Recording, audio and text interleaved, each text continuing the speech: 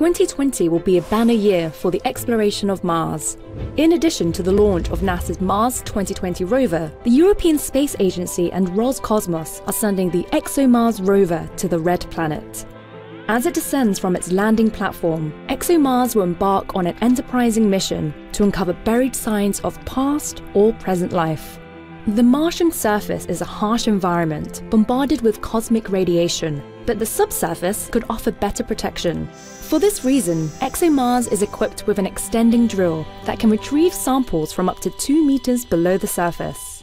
Studying these samples will be the job of the Analytical Lab, a trio of instruments designed to search for the molecular fingerprints of life.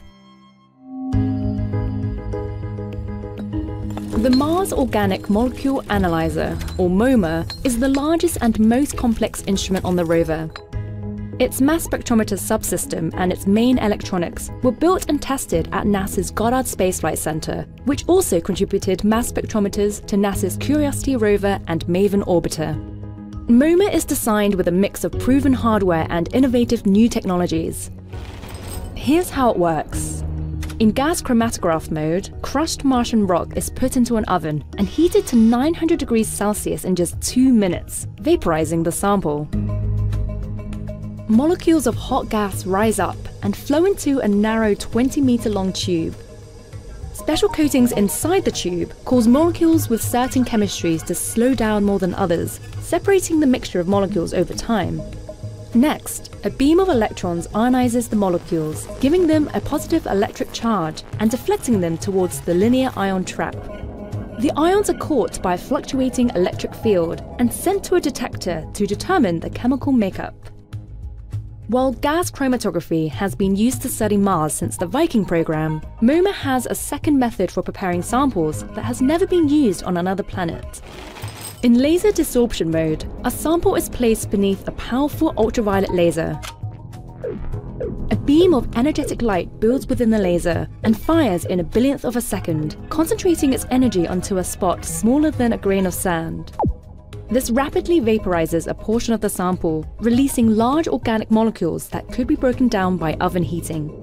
The laser shot also ionizes some of the molecules, allowing the vapor to head directly to the linear ion trap. Neutral molecules are ejected by a vacuum, while the remaining ions are sent to the detector to determine their chemical makeup. Laser desorption will enable MOMA to detect long molecules, like lipids, the building blocks of cell membranes, a leap forward in the search for life on Mars. MOMA's linear ion trap is another first for the Red Planet. It will scan for the fingerprints of life using techniques normally confined to laboratories on Earth. One technique, called SWIFT, repeatedly ejects unwanted molecules from the trap. Over time, this builds up molecules of interest, improving detection.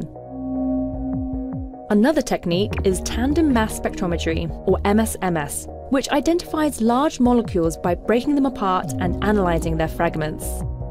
By combining SWIFT and MSMS, MOMA can determine an individual molecule's formula and its structure, both important criteria in the search for life. The question of life on Mars is among the most important in planetary science, and the evidence may be buried just below the surface.